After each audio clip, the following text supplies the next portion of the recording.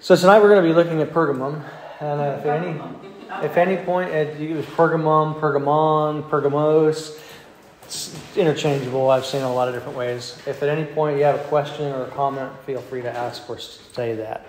So like we've been doing, I'm going to give you a little bit of history of Pergamon, because I really think that the history of every place kind of gives some insight onto what's going on in those areas.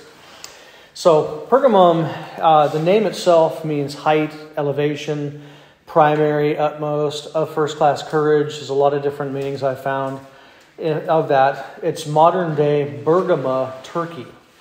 But Pergamum itself is ruins. The interesting thing about Pergamum is that it was built upon atop of a 1,100-foot-high Acropolis. It's this big rock that stands out in the middle of a plain, and that's where they built it at. It's an ancient city from just after the flood of Noah. There were many people who were living in that area. You can go back into history and see all of that goes on. Legendarily, it was founded by Telephus, who was a son of Hercules. There are a lot of history that goes back into that people question. Is this real? Is it not real? But there's a lot of cities that claim to be founded by children of Hercules. And he must have been prolific because there's a bunch of his kids, a bunch of his descendants. And you can imagine that's probably true in some ways or another sort. Pergamos was also a grandson of Achilles. And so when we look at some of these characters that we think that's mythological, some of it may be mythological, but a lot of those people and names and places and dates and happenings are based on real people that actually lived. We didn't live back then. We can't prove that. But there's a reason why those stories exist. It's not like what we're talking about with some of the made-up stories that people write today. I mean, some of these things are probably embellishments, but they're probably truth in some of the respects that the people were real people. At any rate, it later became the residence of the Attalid dynasty. And this is where it was really kind of at its highest, between 281 and 133 BC. It was their treasury. It's where they kept all their gold. Lysimachus had his treasury there, and then he passed on that. Lysimachus was one of the people who came after Alexander the Great.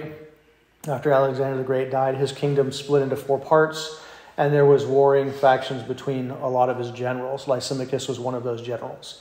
The Attalids lived there. Their dynasty lasted for a pretty good long time, and interestingly enough, the Attalids claimed direct lineage to Hercules. This is a big deal for those in those Greek areas. They wanted to have a direct lineage to the legendary characters and say, look, there's a reason why we're here. It's because this is family land. So when you think about like the legendary histories of different royal lineages in our own day, you can look at the royal lineage of King Charles, who's going to be, put on officially on the throne and all that here coming up. They claim lineage to King David, of all people, and even further than that. So you think about that. There are reasons why they have those genealogies, and they go back that far. Of course, we can't prove any of that. They're just in their histories, but they're there for a reason. After the Attalid dynasty came and went, it was given to Rome. It became a Roman colony, and when it became a Roman colony, it became the capital of the province of Asia Minor. It covered all of Western Turkey, except for the coastal towns of like Ephesus and Smyrna. It became a metropolis, which was a huge city and a title given to it under Hadrian. And it had at that point, this was in 100, 280, it had a greater status than Ephesus or Smyrna that we've already looked at. It was a place to be reckoned with in some respects. There was an economic collapse that we're about to go through as well here in the United States. There was an economic collapse in the 3rd century BC that was subsequently followed up by an earthquake in 262 AD. Then it was sacked by the Goths shortly afterwards, and it's went into ruins, and people lived in and out of the area. They didn't live right up on the Acropolis, but they lived down in the valley along the river. All the way up to modern days, it's changed hands multiple times, and so the history has gone back and forth. What is it known for? It's known, of course, for the treasury of Lysimachus, which was built on top of this Acropolis. It's known for parchment. We talked about that. Parchment is a corruption of the word Pergamum. It's where there was actually you had the Library of Alexander. Alexandria that had tons of books, and all of those books were written on papyrus. Well, the Library of Alexandria and Egypt kept that technology secret. They did not share their papyrus with everybody else. So other places had to find other means of writing down books and letters and all of that. And so this was an area that they used parchment. They'll claim that parchment came from Pergamos, but that's not true. It was just made popular in its usage at Pergamos because their library had 200,000 volumes. I don't know how many volumes that the Library of Alexandria had, but the battle between those two libraries was so great that the leading figures in Pergamos tried to entice away one of the librarians at Alexandria and tried to bribe him with tons of money. And of course, he didn't choose to go with that. But it is known, of course, for a lot of temples. It was built to be a second Athens. And you can imagine, just even in the Bible, talks about people worshiping on high places. When you have an 1,100-foot high monolith, hill out in the middle of a plain down by a river, you're going to find all sorts of things. A number of years ago, I was in Belize, and we decided to go to Chichen Itza. And you're driving along, it's all flat, and all of a sudden there's this big hill that rises up in the middle of this plain, and on top of that hill is where their temple complex was, and it's a massive temple complex. And we climbed, me and a friend of mine, we climbed to the top of Chichen Itza, and we could see the Pacific Ocean, we could see the Atlantic Ocean, we could see Belize, of course, but you could see Honduras and Guatemala, and you could see temples all around in other places. One of the things that was on top of that mountain was the altar of Zeus, which is figuratively applied in this passage as the seat of Satan. That altar was rediscovered in the 1800s and smuggled, I don't know how, but they smuggled it out of Turkey and brought it to Berlin. So they brought it to Germany in the late 1800s. It was used by Hitler.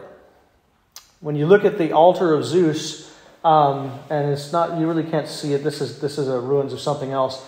You can look it up on the internet and you can see what it looks like. It's this huge thing, stairs and columns all over the place. The symbolism itself was used by Hitler in his own kingdom of Germany. But it was also used by an American president in his inauguration. The symbolism of it was used by Barack Obama in his inauguration. So you can look at the backdrop of his inauguration and it looks like the temple of Zeus. Now, Zeus would be the chief of the Greek gods. He would be Satan, so to speak, as opposed to the one true God. It's now currently in a Berlin museum, but it has been, the exhibit has been closed for the past decade. And they're surmising that it's actually being prepared to return to Pergamum, and to be rebuilt there so that the Antichrist can set up his kingdom out of Istanbul and all of that, where the caliphate would be at. So who knows? I don't know. I can't say that it will, but you never know. But the symbolism has been used by other people as well. There were other altars there too, other temples. Athena, Artemis, Trajan, who was a Roman emperor. They had the Roman emperor worship there too. There was a huge Asclepion, which was a healing place with the healing snakes. Could you imagine spending a night with snakes? That probably wouldn't be a good idea. It became a huge spa where people would go to try to find help for their ailments. Interesting enough, that there are some vaccines that we use today that are based on snake venom. So that's where some vaccines that we even use today are from. So, the snake symbol on our medical thing is where that right. It's the rod of Asclepius. That God that they thought was their healer. Right, and he was known as the healer or the savior. And he was a snake. Right. So, okay. Right. So, I'm sure they weren't venomous snakes that they had down there. Who knows what they were? They might have had pit vipers. I don't know. But, you can imagine they'd go down into this pit. They'd hang out with the snakes and sleep until they had some sort of a vision. And then they would, explain the vision to the attending physician. And the physician would come up with some sort of a way to help them out. It sounds weird to us, but that's how they did their medicine. And, one of the great ancient physicians, other than, we know of the Hippocratic Oath, the other great ancient historical physician was a guy named Galen. He trained in Ephesus, not in Ephesus, in Pergamum, in the Asclepion there. So he was very, very smart as far as physical ailments and all that goes. But you think about the history of that. Of course, you had Hera, Demeter, and other ones. But it was also, because of that, a center of idolatry. With all of those temples and with everything else going on there, you can imagine just the crazy things that were happening. A center of idolatry. It was a center of mystery religions and demonic activity. There was even a place of Mithraism there. Mithra was a bull god worshipped in Persia. Mithras was a bull god worshipped in Rome. Rome got it from Persia, that got it from Babylon. The worship of the bull goes back a long way.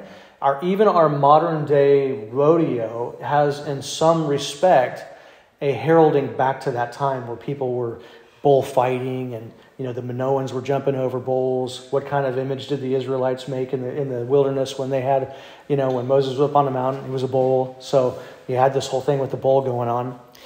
Mithraism was a secret initiation mystery religion. It had 7 levels that you had to work your way through, and you could only work through them, and you could only learn the passwords and secrets and handshakes and all of the things that symbolism went with it as you were trusted with it.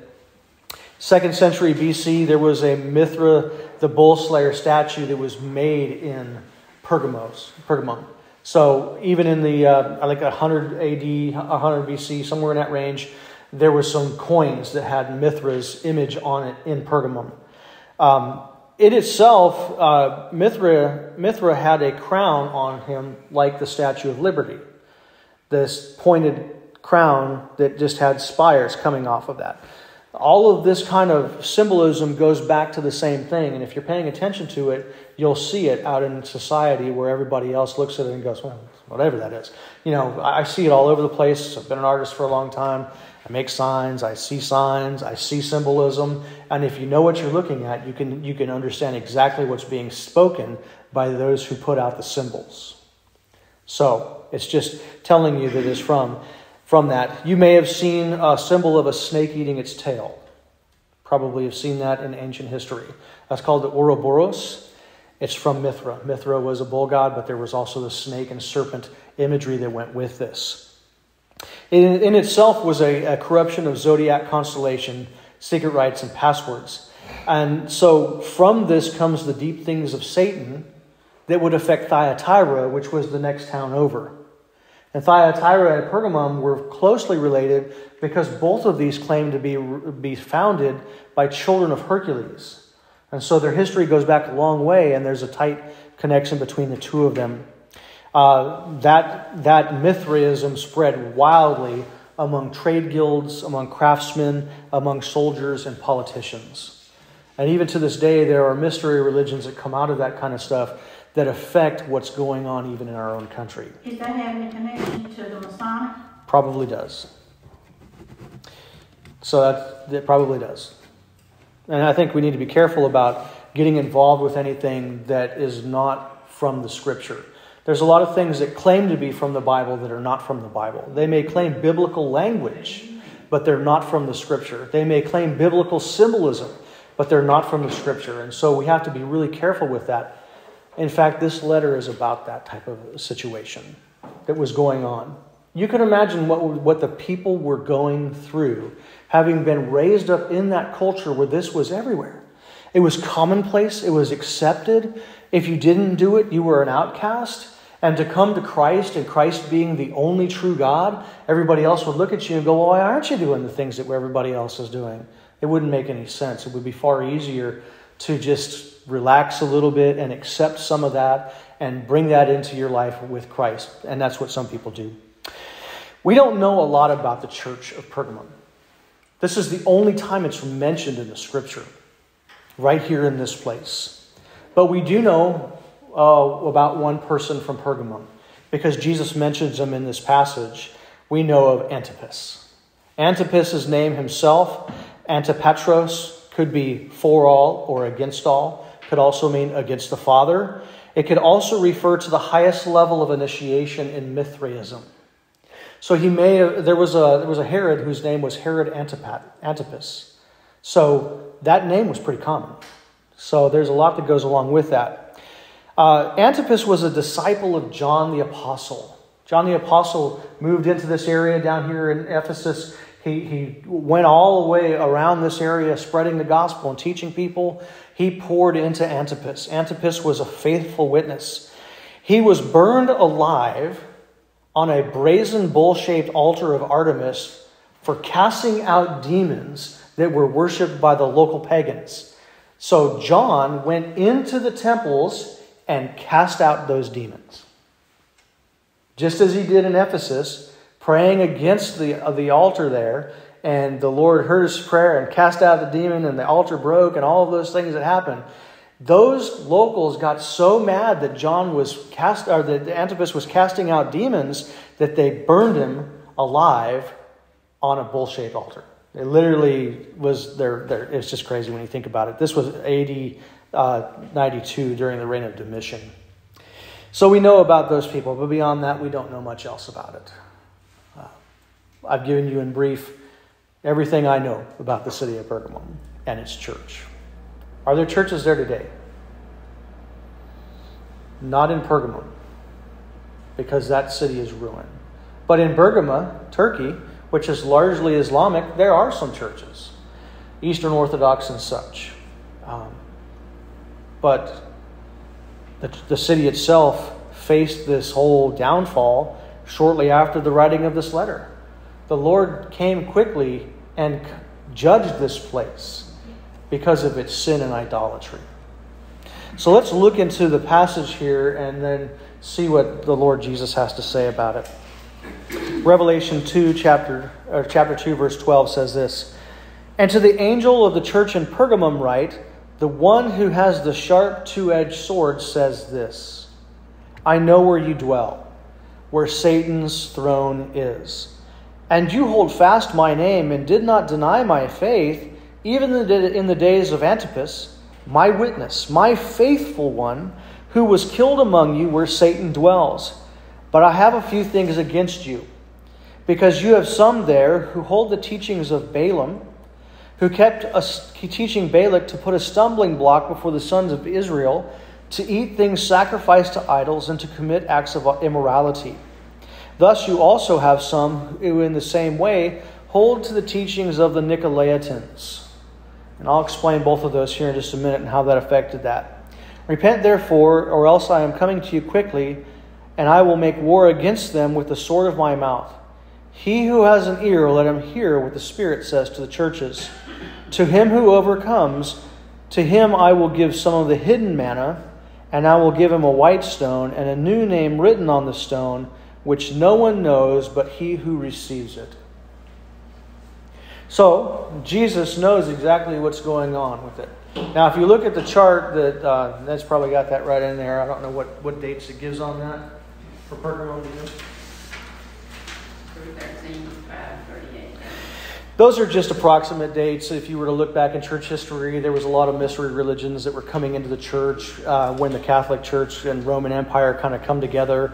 And the Roman Emperor was like, hey, let's make everything pagan Christian now to make it easier for people to come to Christ. So it was very seeker-friendly at that point, and you could easily move back and forth from the worship of Roman and Greek gods into Christianity.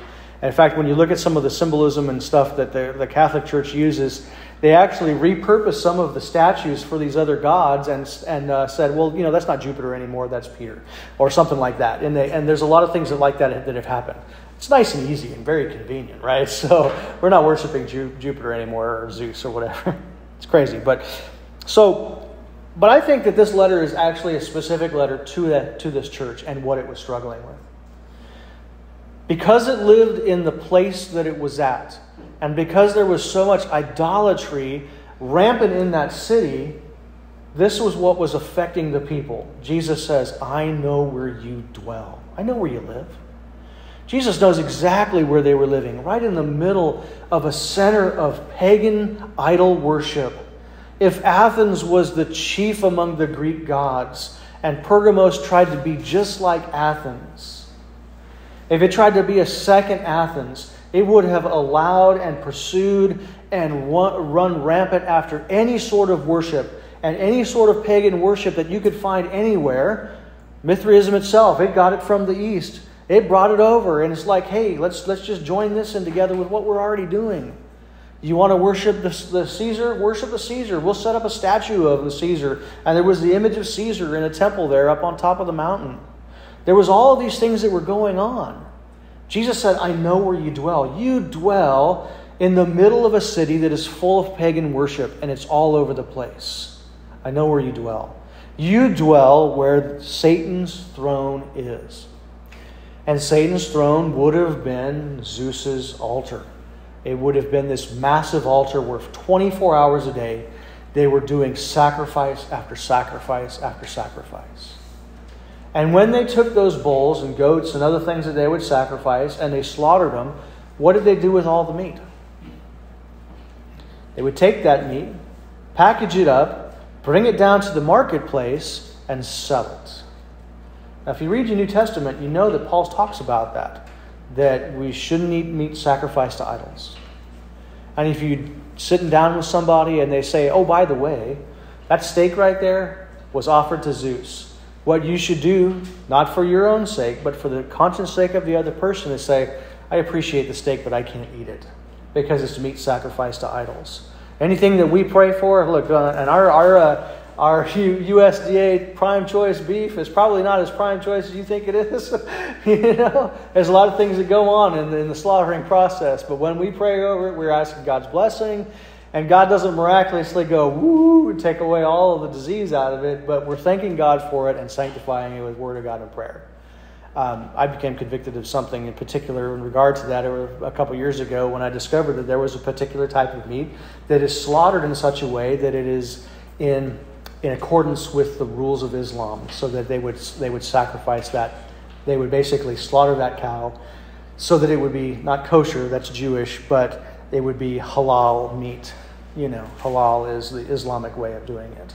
So I was like, well, do I really want it now? I can go after some other things. Now, I don't mention that to you to put a burden on you, but I think you just need to pay attention to what you're eating. But there was an issue. That was just an issue. I don't want to be legalistic about it, but I do want to be, in general, paying attention. We need to pay attention to what's going on. Well, the people who were living in Pergamum knew, hey, this meat may have been sacrificed up on top of that hill on one of these altars somewhere. I mean, it's a great way to keep the process going, right? What would they do with all the animals? It's got to go somewhere. And so they were living in this society where all of this was coming down from the top, literally coming down from the top of the hill and spreading out into the society where people were living. Jesus says, I know where you dwell, where Satan's throne is, but you hold fast to my name. Jesus' compliment is, I know where you dwell, and you hold fast to my name, and did not deny my name. They did not deny the name of Jesus. And even in the midst of all of these other names that were being named, they did not deny the name of Jesus, the majority of them. But Jesus' complaint is, I've got some things against you guys. You have people in your city that hold to the teachings of Baalam. What do we know about Baalam? The story of Balaam is found in Numbers. The children of Israel are going into the promised land. They're on their way to the promised land. They're about to cross over. And Balaam is hired by Balak, who is a local king, who wants him to curse the Israelites, to curse the children of Israel. And they're numerous. They're all over the place. And he every time he opened his mouth, he would just speak blessing. And it got to the point where Balak was like, look, I'm paying you to curse them, and you keep opening your mouth to bless them. And Balaam was like, well, look, I only say the things that God tells me to say. He was a prophet for hire, so to speak. And there are even prophets for hire today to say anything you want them to say. But what Balaam did was subversive beyond this. Yes, he blessed. Yes, he spoke blessing over the children of Israel at the command of the Lord. But after all that was done, he told Balak to deal with the children of Israel in this way. Let them be there. Allow them to be there, but then you need to join with them and use your young women to entice them into sexual immorality, and you need to get them to join together with you in meals where they can eat meat sacrificed to idols. You need to subvert them. You need to be subtle about it. Join with them. Speak the same language. Get to be around them and get to know them as friends, and then subtly introduce them into things that they shouldn't be doing. And they would go off into immorality. And that's what happened. The scripture records that. And in fact, there was one young man who brought the daughter of one of the chieftains into his tent, and right in front of everybody, and everybody knew what was going on. And the high priest runs down and pokes a spear through both of them while they're in the act. So you know what God's saying there. Don't do that. But they were being subversive and teaching them to entice the children of Israel into sexual immorality. The teachings of Baalam were idolatry. John says, flee idolatry. And while the books of 1st, 2nd, and 3rd John were not necessarily written to Pergamos, the issue of idolatry is all over that. We either serve Jesus or we serve some idol, whatever that idol might be. We're going to serve the Lord or we're not going to serve Him at all. So when we start serving other things other than Jesus, we end up serving idols. And that's just the way that is. But Jesus says, I know where you dwell, where Satan's throne is. You held fast to my name. You didn't deny it even when Anubis died. But here's the thing. You have those who hold to the teaching of Baalam. The teaching of Balaam is, yes, you can be a servant of God, you can know Jesus, but you can also join in with this other worship that's going on there. It's not a big deal for you to go up to the temple of Zeus. It's not a big deal for you to go and eat meat sacrificed to idols. You can go into the temple of Artemis. You can go into the temple of Apollo. You can go in and get yourself involved with all this pagan worship. It's not that big of a deal. Everybody else is doing it right. You don't want to make everybody mad at you and make them think that you're, hate everybody. Right. So, they want you to tolerate, right? So they were teaching tolerance. Just tolerate them, just be at peace with your neighbors. Why would you want to cause a problem? And many people were falling away to that. And so that was the teachings of Balaam, in that Balak was keeping stumbling blocks before Israel. But then he also had the teachings of the Nicolaitans. We talked about that a little bit. But the Nicolaitan teachings were, again, somewhat in akin with that. There was ritual sex, love feast orgies that was going on in these temples where you would go up and that's what they were doing. Everybody was doing it, And they're just having a wild, raucous party. And that was being spread among them. And even there's this whole thing with the fornication without shame.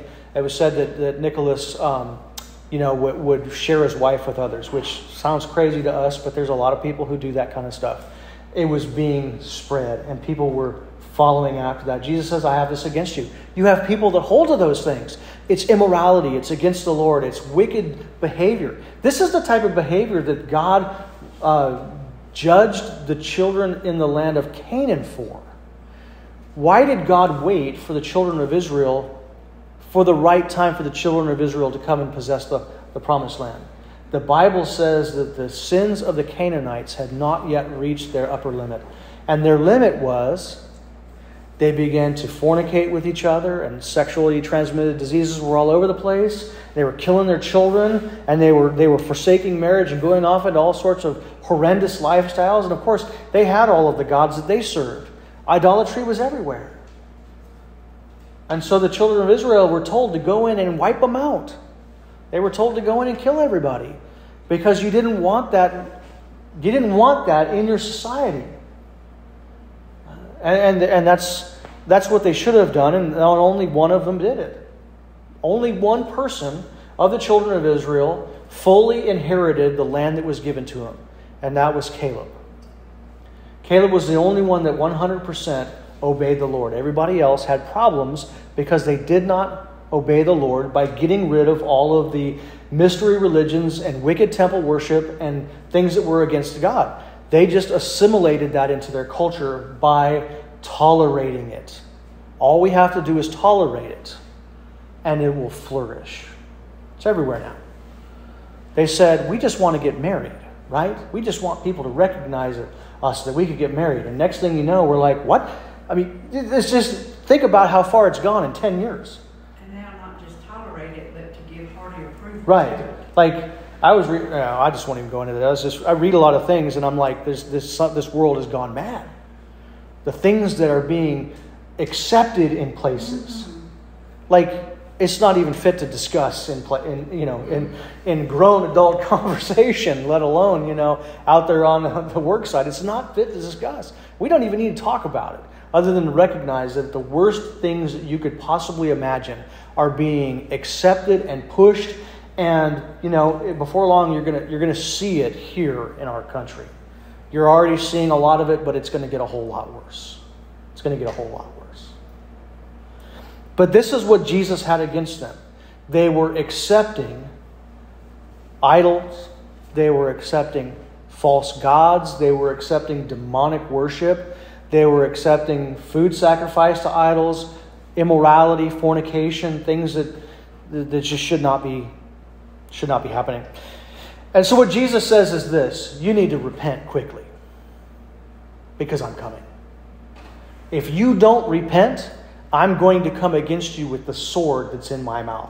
What is the double-edged sword that's in the mouth of Christ? It's the Word of God. God's Word convicts. God's Word has clearly said, God made them male and God made them female, and this is the way you're supposed to live, and this is what marriage is, and this is only what marriage is. And you don't do this, and you need to do that, and you need to protect kids, and you don't need to fool around with these things. So God's Word convicts, but God's Word also cuts through the society and can chop it down into little pieces. That's what He did.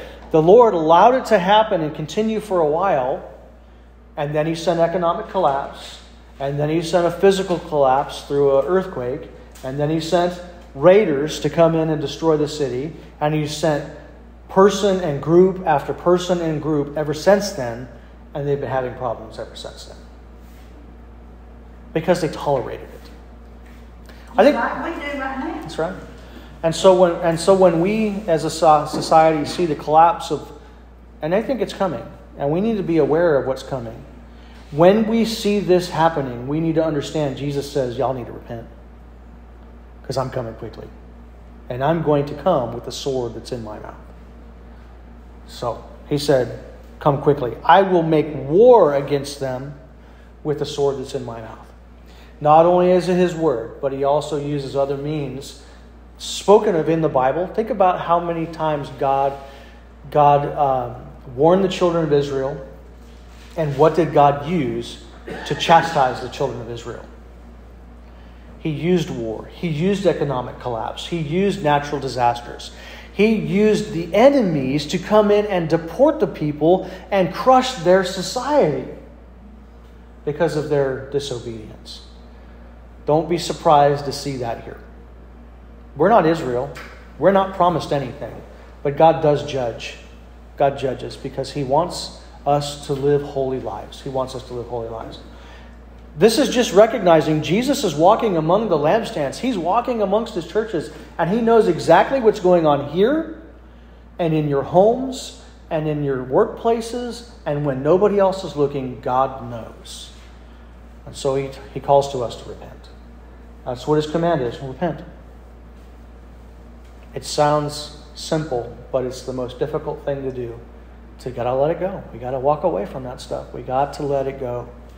And all of the things that are so enticing and that the world wants us to follow after are nothing. Nothing compared to what the Lord has. So He says this, look, I'm coming quickly. You need to repent. But here's what the overcomer is going to receive. The one who stands firm with the Lord. The one who, like them, who stood faithful in the days of Antipas. When we overcome by the Word of God, when we cling to Jesus and we reject all this worldly nonsense that's just demonic, Jesus says this, I'm going to give you hidden manna. Would you rather have meat sacrificed to idols or the hidden manna that really gives you true life? That meat sacrificed to idols is not going to get you very far. But manna was given by God as provision for the children of Israel in the wilderness. You can have that which fills and fills completely and is exactly what you need, or you can have something that it's not even what it proclaims itself to be. So it's a contrast. You can have one or you can have the other. Jesus says if you overcome, I'm going to give you hidden manna. But not only this, He says, I'm going to give you a white stone with a new name written on it that nobody knows but you. And I looked really long and hard to figure out what this was all about. What's the deal with the white stone? There's a lot there. Something to do with purity. White is pure. But in court cases, everybody would be given a stone. And they would cast their judgment. Were they guilty? Throw in the black stone. Were they not guilty? Throw in the white one. And so the person who was not guilty, who was acquitted, would be given the white stone. There are secret societies today that if you choose to join them and they don't like you, they will put you in a black stone, a black ball. And you would be blackballed because you're not accepted. They don't trust you, which is probably a good thing because you don't need to be involved with that anyways. Jesus is the light of the world. Everything else is darkness. Jesus is the only light. There is no other light other than Christ. Everything else is demonic. We don't need to be following that. But this white stone was a stone of purity, and it was a sign of acquittal. You are not guilty, and you are holy in the sight of the Lord. It was a special thing. And the fact that it's got a new name written on it that only Jesus knows, that's a personal message to that individual. Would it be given to everybody in that church? It's conditional. It's conditional only for the person who overcomes. They would be given the white stone that had a name on it that nobody knew except for Jesus. They would be not guilty. They could either follow the teachings of Baalam and the Nicolaitans and fall off into this idolatry, or they could be faithful to Jesus. They could repent. They could live lives of holiness and purity, and that's Jesus' message to that church and to this one. I don't know about you guys, but I want our church to be a church where the Lord is honored. I don't want any sort of idolatry here. I want to be very careful. I don't want to be legalistic, but I want to be very careful about the things that we approve of and allow to be here. And if somebody comes and says, I do this as well, we really need to be careful about what we accept. We need to screen it by the Word of God. I know, and again, it's Easter time, and I know a lot of churches are having Easter egg hunts. I'd be very careful about that too, because that's pagan worship. I'm not saying little kids shouldn't be running around there and finding stuff, but in the Passover Seder, they would go and find the Afikamen. They would go and find the hidden piece of bread, and it was pointing to Christ as opposed to pointing to some pagan worship. So we can do stuff that follows the Lord and still have a good time together. We don't have to look like the world. We don't have to be seeker sensitive. We have to honor God, and the Lord can add to the church daily such as should be saved. That's just my opinion on it. But Jesus says, here's my standard. I want you to repent. Not to follow man, but to follow Christ. So that's his message. Somewhere in there, I think, is a message to us. The sad part is Pergamum's not there anymore. Not like it once was. God did bring judgment. What will he do here? My hope is that he'll continue to bless. But it depends on each one of us following close to Christ. The sin and life of every single member affects each one of us. Each one of us. And if we tolerate this kind of garbage that they were tolerating, Jesus is going to be like, hey, I'm coming quickly. I'm removing that lampstand. Because I honestly believe this. It would be better off for a church not to exist in a community, for there to be no faulty gospel witness, than for there to be a church that proclaims the name of Jesus, that goes out there and openly accepts and promotes and tolerates and embraces immorality like is being in our culture and was in that culture. Because that is far worse. Because they're misleading people off into sin. And we should not do that. The Lord is going to bring great judgment on them. And I think about it a lot. Jesus says, woe to them who hurt little children. It'd be better for them to have a millstone tied around their neck than for them to hurt one of these little ones. We don't want to mislead anybody. I want to see this place full of little kids who love Jesus. I want to see them healthy and this be a place of vibrant life where people can have holy lives because they're honoring God and they're not getting involved with stuff they shouldn't be getting involved with. I think we can learn a lot from what Jesus is saying here.